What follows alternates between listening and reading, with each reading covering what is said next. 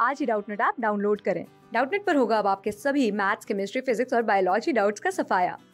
बस अपने क्वेश्चन की फोटो खींचो, उसे क्रॉप करो और तुरंत वीडियो सोल्यूशन पाओ। Download now. गाइस, मैं आपसे यहाँ पे एक क्वेश्चन गिवन है, calculate the weight of 0.1 moles of Na2CO3। हमें गिवन है 0.1 mole of Na2CO3 and we have to find the weight of this much amount of Na2CO3. So as per mole concept we have the equality equation. मतलब हमारे पास क्या क्या चीज़ें equal होती हैं. If I have 1 mole of a substance, 1 mole of substance that is equal to molecular weight of that substance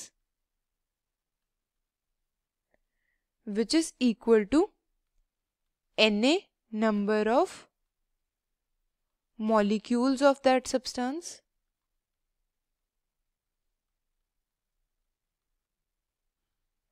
and this is also equal to 22.4 liters volume of that same substance.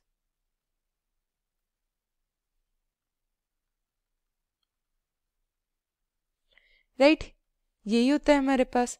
यहाँ पे Na जो है that is called Avogadro number and the value of it is 6.022 into 10 to the power 23. मतलब एक मोल अगर मेरे पास substance है तो उसमें इतने नंबर ऑफ उसी के सेम के मॉलिक्यूल्स प्रेजेंट होंगे.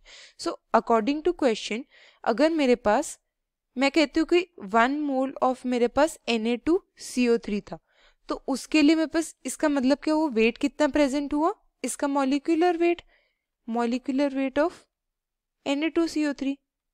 अब हम क्या करेंगे, मॉलिक्यूलर वेट कैलकुलेट करेंगे. सो molecular weight of Na2CO3 will be twice the weight of Na plus weight of carbon plus thrice the weight of oxygen.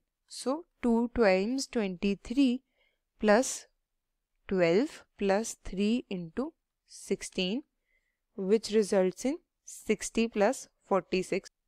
So this is 106 grams. यानी कि molecular weight of Na2CO3 is 106 grams.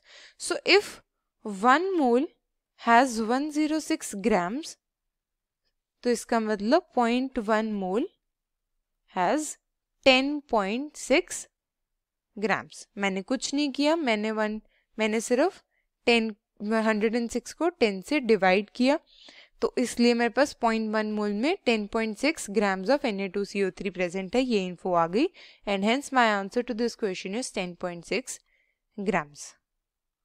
Thank you. Class 6 से 12 से लेके NEET, IIT, JEE mains और advance के level तक 10 million से ज्यादा स्टूडेंट्स का भरोसा. आज ही डाउनलोड करें डाउटनेट ऐप या व्हाट्सएप कीजिए अपने डाउट्स 8400 400 400 पर.